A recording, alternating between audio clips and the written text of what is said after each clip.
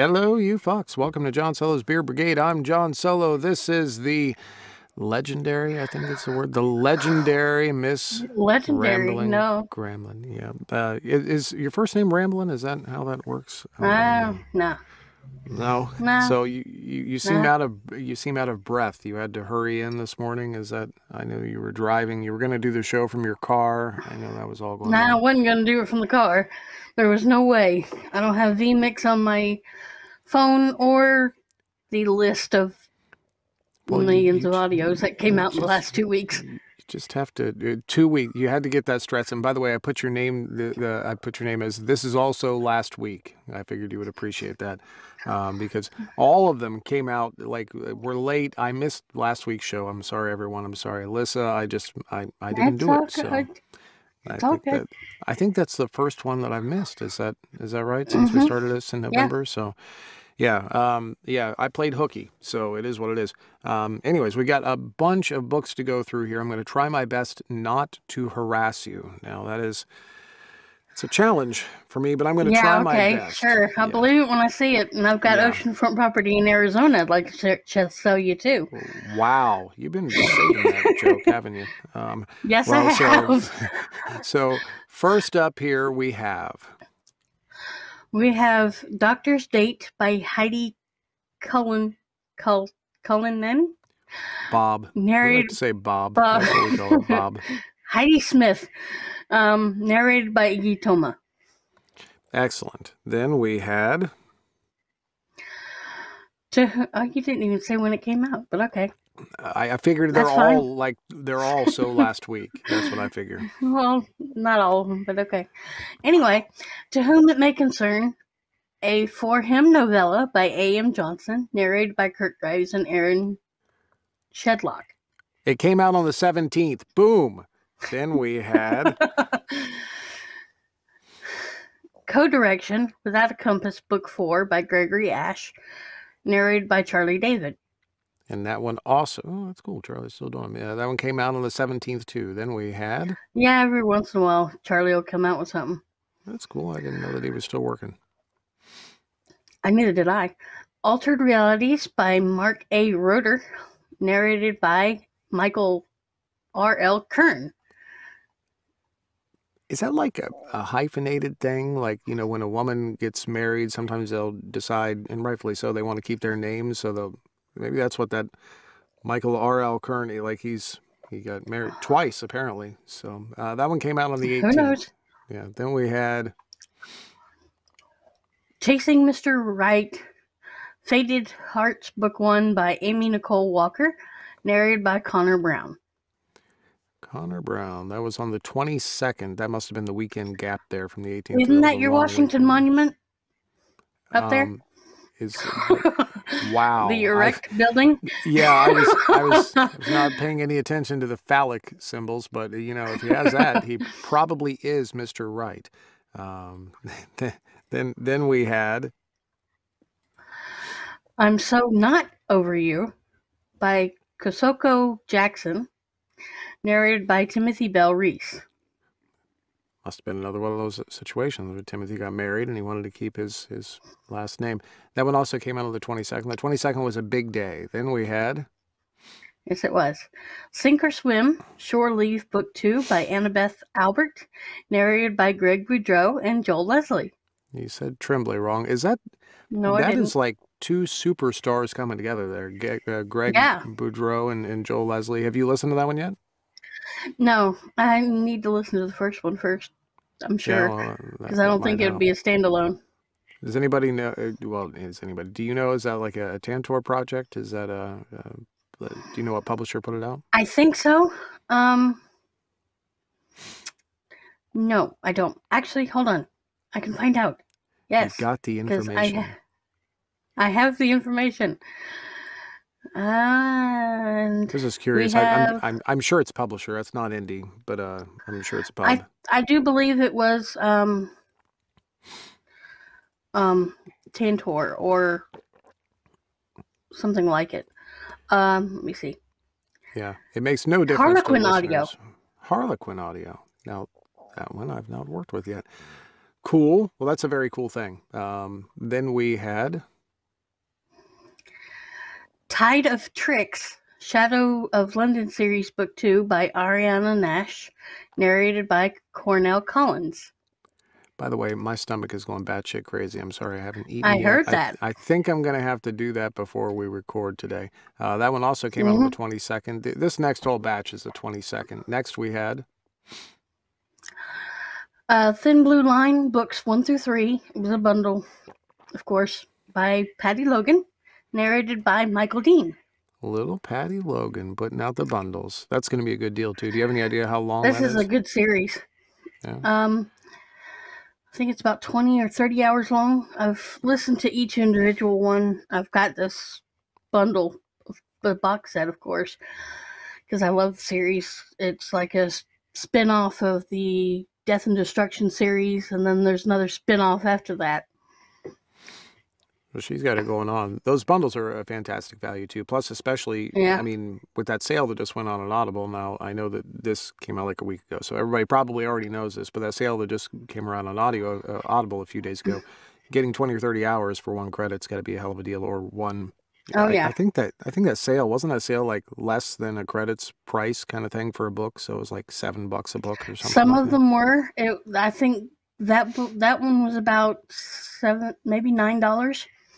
Yeah, that's a hell of a deal. Yeah, it was. Cool. Then we had, I gotta tell you about this. Seasons, Psychop Briefs, Volume 2, by Jordan Castillo Price, narrated by Gomez Pugh. Pew, pew, pew. Yeah, I think that's also a bundle, isn't it? No. It's not? I don't think so. Oh, so it's briefs. So it's additional stories above and beyond the initial. Yeah. That is my best friend's favorite series, I do believe. So I'm going to talk to her about that. Oh, I forgot to. Yeah, should have let her know about that. Yeah. Then we had. This one was interesting. I listened to the sample and it was like totally off the wall, but it's great. Winter Masquerade by Kevin Clare, narrated by John Belitho Jones. I had to ask. I've got questions. Yeah, I've got questions. So she's got it written. Questions. So Kevin Clare is obviously kind of a weird spelling to us Americans. It's a weird spelling, but then she has some parentheses after. It's Kevin Clare, spelled like we would say Claire. So you asked somebody about this, how to say it, right? The author posted a little snippet video of the narrator talking about the book. That's how I got it. And then, of course, I messaged him and let him know we were doing this book on the show. And he goes, cool, let me have the link when you get it. Dude, that's awesome. And you're kind of a big deal, so people know about you in the show, obviously. But I want to see I'm so encouraging like other narrators to come out and do some video. Obviously, I do a lot of video. I would love it if other narrators did that, but I guess maybe I don't know where to find them, kind of thing. So if you could send me the link, and I do believe that narrator and or author are both British. I know the narrator is. I would love to see the video. I could probably listen to him do more books. Well, you seem to be into the British accent, if I remember correctly. That's kind of like... Sometimes, yes. Yeah, if there's a British man moaning daddy, that is like... There's I've never come across that, though. Well, so the Venn diagram is there's British accent over here, and then there's moaning daddy over here, and right in the middle, that's like the cornucopia. That's basically only Nick and Zach moaning daddy. Yeah, I moan daddy, but I don't really do it in a British accent on a regular occasion. But cool. You do a good job with that too. Yeah, the daddy thing, or because my British is it's shaky. I think my problem with my British accent is that I cross over two British accents. Most of my British accent is probably a London-esque kind of thing, but then I get this northern thing going on, like closer, like the northern side of England. I don't really know where so I do that. So I mix the two. I think that's the problem with my British accent. If I could just lock down one or the other, I think it would be convincing, but I digress. I'm sorry. Anyway, that one also, that was a 22nd baby as well. Now we're crossing into the 23rd. Here we go. The Gods' War, The Stars Corvady. Bob. I We don't say know. Bob. Bob Yeah. Guard, Book 5, by Risa Blakely, narrated by Kaval Shaha. Shaha. I like how you say Shaha. that one also came out on the 23rd. Then we had Safe Heart, Search and Rescue, Book 3, by Amy Lane, narrated by Julio Maxwell. Julio, Amy Lane. Look, is that a Dream Spinner Press book? Is that what that is? I haven't seen her publishing an audio in a while. Excellent. Well, that is fantastic news, man. They are cranking them out again. Next we had Nothing Gained, The Chosen, Book 4, by Macy Blake, narrated by Michael Dean. Once again doing his that own could be covers. Michael Dean on the cover. Yeah, he's doing his own covers. He's a very good looking man. Then we had take your drink. You're fine. Just take your time. It's okay.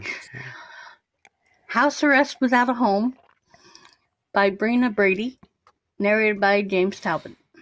Excellent. That one came out on the 23rd too. Also on the 23rd we had Phoenix Code, New Beginnings, by Stephen Pride and Cashel Char, narrated by Jonathan Waters. Waters. I think that's how you... Waters. I think that's how you have to... Water. Yeah. That's it. That's how you say that. Water.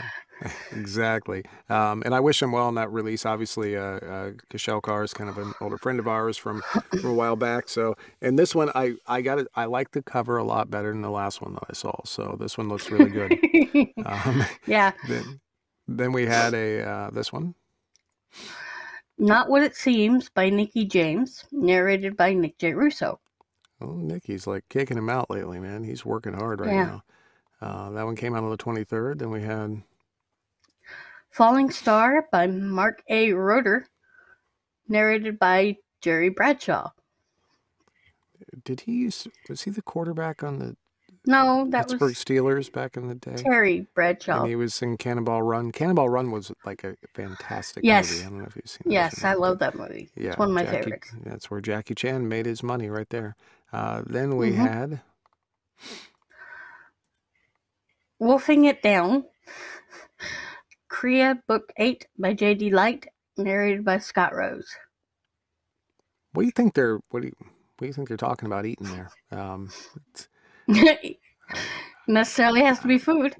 Yeah, I probably. So then we had also on the 25th. Really? Every time you drink, every time you drink, my timing is impeccable. Spirited Situation, Ghostly Guardians, Book 1, by Louisa Masters, narrated by Nick J. Russo. He was a busy man here. Then we had, now we're jumping to the 28th. Wow. I seem to have a lot of cum in my throat today. Criminal Intention, Season 1, Episode 1. The Guardians, Criminal Intention Series, Book 1, by Cole McCade, narrated by Kurt Bonham. When I say I have cum in my throat, people know that I don't actually have cum in my throat. But you were gone this morning. We don't really know where. I mean, anything could have happened, and you were taking a big gulp, right? But I mean, so I don't know what you mind. I'm not sure how you work that. So that one's from our buddy Kurt Bonham. I haven't seen him in a while. That came out on the 28th. Then we had. Aw, yeah, I thought about you and also Brittany when I saw this cover. Yeah, that looks very much like Delilah right there. That could be Delilah. Scratch the Matchmaker, by Austin Daniels, narrated by Alan Moore. That one came out on the 28th. I'm gonna put that full screen there. Look at that. It looks just it's like so cute. Delilah. Look at there. Oh, that's amazing. But not as judgmental. No, probably not. No. And actually, maybe I should pop that up on the screen again, just so. Is Cheryl in the crowd? See, Cheryl, that's what a well-fed dog looks like, right there. That's how healthy, rambunctious. So, anyways, that one came out on the 28th. Then we had Bent Corners, by Chris Jason, narrated by Denver Stevens. That is a very cowboy name. Then we had Always Eli, Forever Love, Book 1, by Charlie Novak, narrated by Dan Callie. Dan Kelly, I haven't talked to him in a while either. That one came on the 28th. Good to see he's still working away. Then we had Mingo McLeod Bundle, Books 1 through 4 by A.J. Llewellyn, narrated by John Solo. So, I like how you said that, by the way. Are you AJ's PA? Is that the way this is working? I'm using a lot of letters here. Are you her personal assistant now? Is that the way this is working? Yes. Well, congratulations, man. Just think about this. A few years ago, you thought that. I remember like talking you into going to GRL. Like you were like so scared. I think you were mostly scared about getting from the airport to the hotel. But anyways, so yeah, and now you're famous and everybody knows you and you're working for authors and all that. Congratulations, Lissa. Good for you. Did you give away all the codes for this book already? Yes. All the codes are gone. I like that as well. So hopefully everybody likes that one. Then we had Sapphire Sunset, Sapphire Cove, Book 1 by C. Travis Rice, narrated also by C. Travis Rice. He's a what do they call it? Like when Barbara Streisand was, she could act and she could dance and she could sing and she's a multi-threat. Triple threat? Yeah, triple threat. So Travis Rice here, he's at least a double threat. That's very cool. Then we had Turnabout, Vino and Veritas series by Laurel Greer, narrated by Gary Furlong.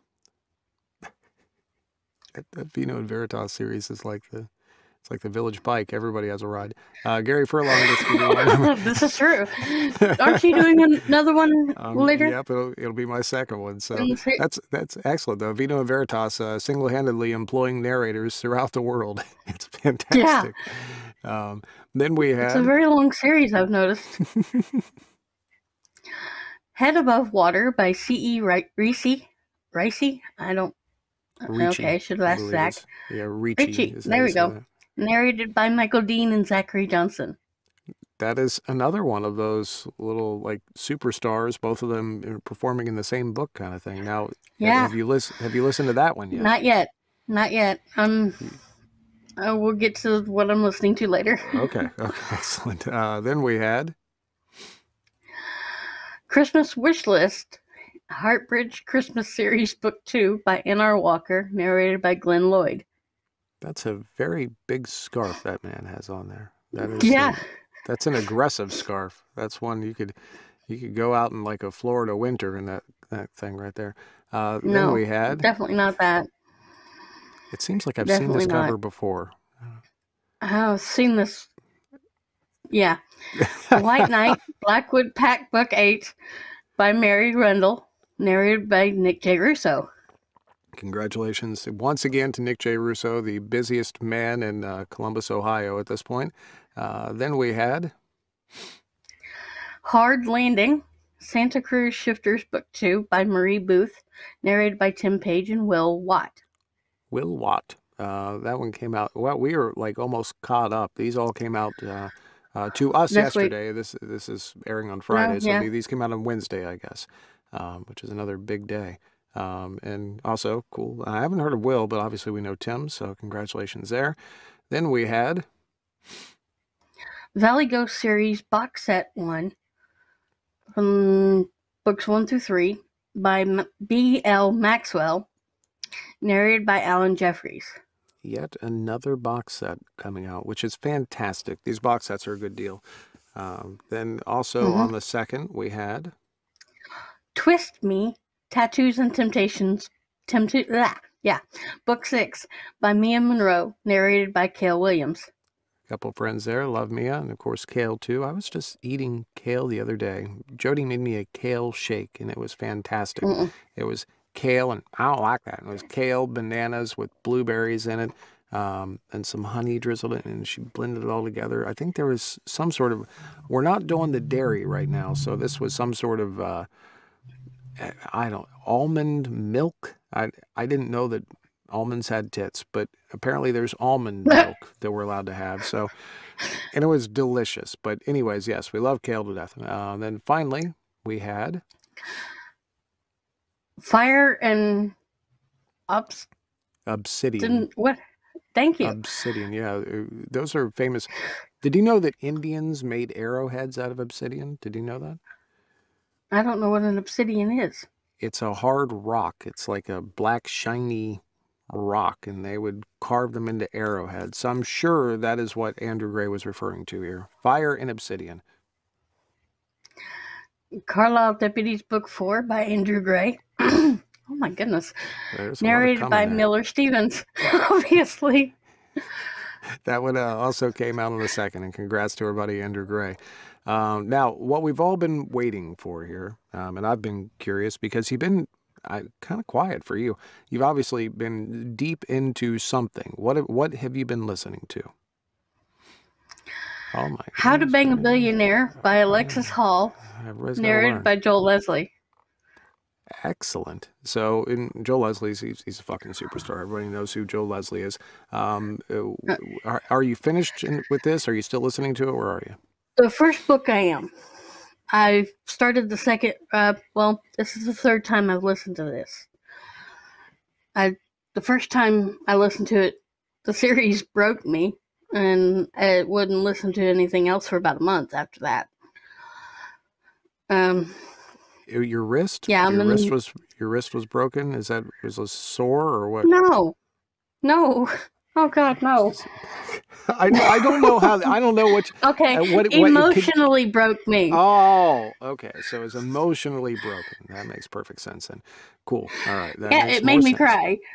Oh, okay. Well, so that's complete. I'm sorry. That's completely different than the wrist thing. I figured that you were doing like lifting dumbbells when you were working. No, I only gave this one like 2.5, 3 bullets. I mean, it wasn't about the sexy times. It was about the story.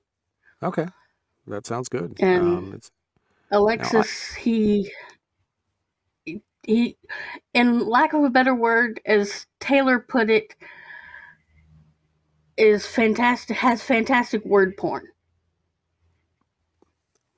Kind of a poetic thing, like Roe does. That sort of deal. Okay. Is it funny as well, or is it just kind of pull your heart out? It can be. The second book, toward the end, will pull your heart out, but the first book is mainly the development of these two characters and how this university graduate and billionaire get together, and it almost reminded me of 50 Shades, almost, but not.